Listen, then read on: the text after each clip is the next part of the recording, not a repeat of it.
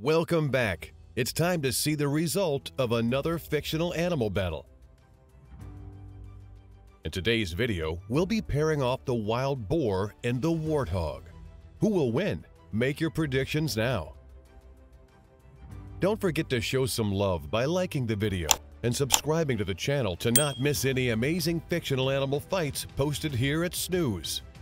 Before we determine the winner of this brawl, let's get familiar with both animals involved in today's clash. Wild boar.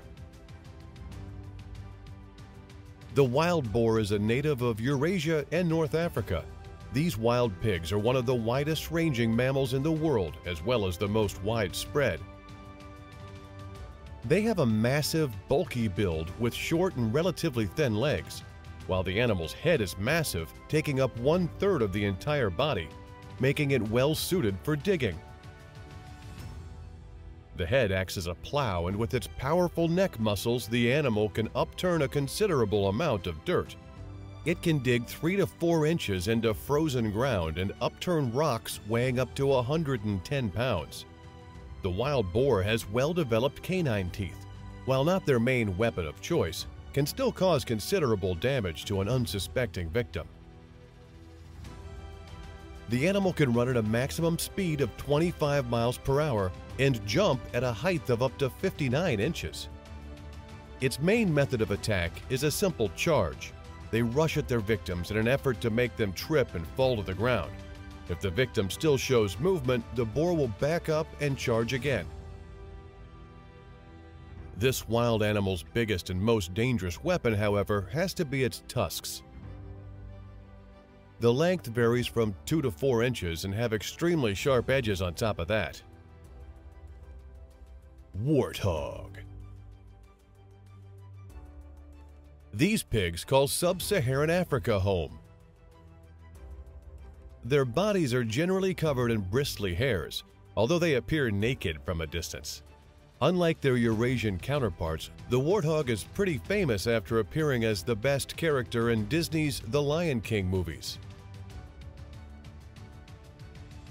They also have quite larger tusks, which reach a length of up to 25 inches, overshadowing the wild boar by a large margin. They are significantly faster than their counterpart, with speeds of up to 30 miles per hour. These animals are also very adaptable and can go months without water. The warthog prefers to hide in its den rather than get into a serious fight, but when cornered, it will show no mercy. The warthog will slash at its attacker with its tusks and bite with its razor-sharp teeth. Even the king of the jungle will take a moment to consider before approaching a fully grown male warthog. The fight.